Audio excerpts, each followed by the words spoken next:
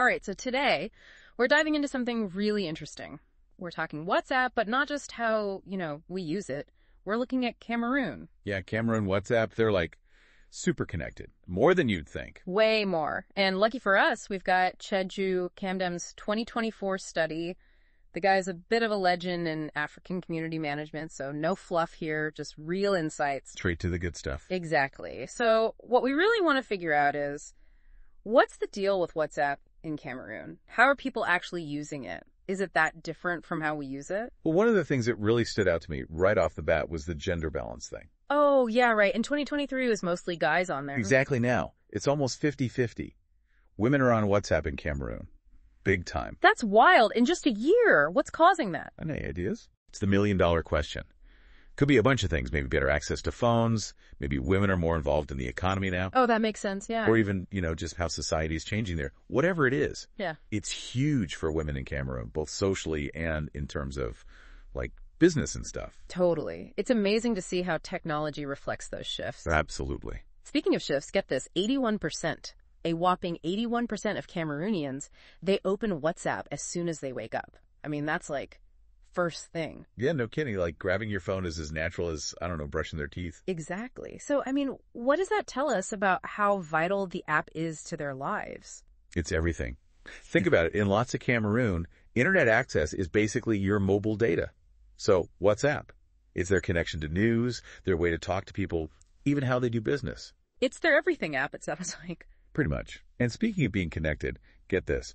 45% straight up admit to being, addicted. Yeah. Addicted to WhatsApp. Mm. Even more than last year. That's a lot. You do have to wonder, where's the line? At what point does it go from being, a useful tool to being too much? That's the question, isn't it? Is it really addiction, like what doctors would say? Or is it just how ingrained it is in their day-to-day? It's complicated. For sure. Now, here's something I didn't expect. Even though usage is through the roof, video calls down. Yeah.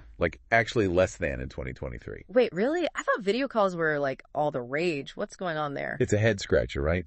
Could be data costs, could be the network isn't always great. Or maybe, and this is just me thinking out loud, maybe they just prefer texting or voice notes. Yeah, especially with, text still being the top dog, even with voice notes becoming a thing. Exactly. Yeah. Just goes to show what we think is the next big thing. It doesn't always translate everywhere the same way. Literacy, languages, how much data costs, it all factors in. It's like a whole different world of communication. Exactly. And speaking of different, it seems Cameroon's kind of split down the middle on if they could handle a day offline. Nearly half said no way. It's that whole economic reliance on WhatsApp. Yeah. 80%, 4 out of 5 users are buying stuff through WhatsApp. It's not just chatting, it's how they make a living. Wow. So we're talking about businesses, entrepreneurs, everyone's on it. Everyone and their grandma. If you're a business looking at Cameroon, gotta be on WhatsApp, no question. So basically, if you had to sum it all up, WhatsApp in Cameroon, it's not just an app, it's everything. A lifeline to the world, how they do business, how they connect. It makes you wonder though, right?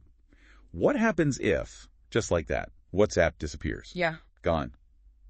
How do they talk to each other? How do they buy and sell? What happens to their connection to the rest of us? It's a good question, something to think about. Thanks for this. It's been enlightening, to say the least. Anytime. Always happy to talk about this stuff.